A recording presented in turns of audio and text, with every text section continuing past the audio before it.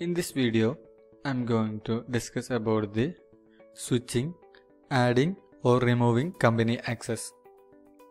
First, let's go to settings, go to manage users, select Visual Admin. Here we can see allowed companies.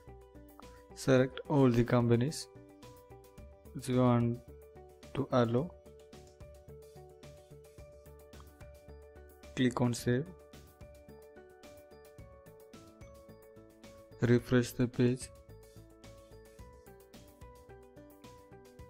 Here we can see all the companies here. We didn't selected all the companies. We can select the companies easily by clicking this checkbox.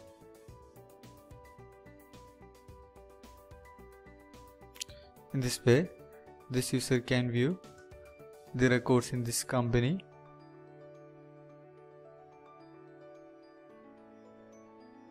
Now, Visual Admin can view the records of all these companies.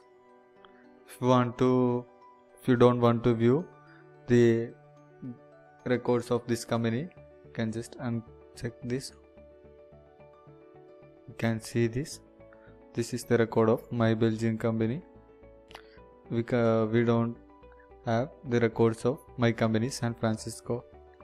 This way we can switch to other company.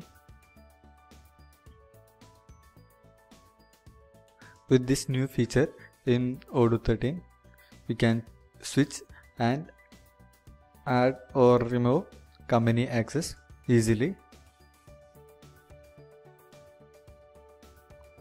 And that's all for this video, and thank you for watching.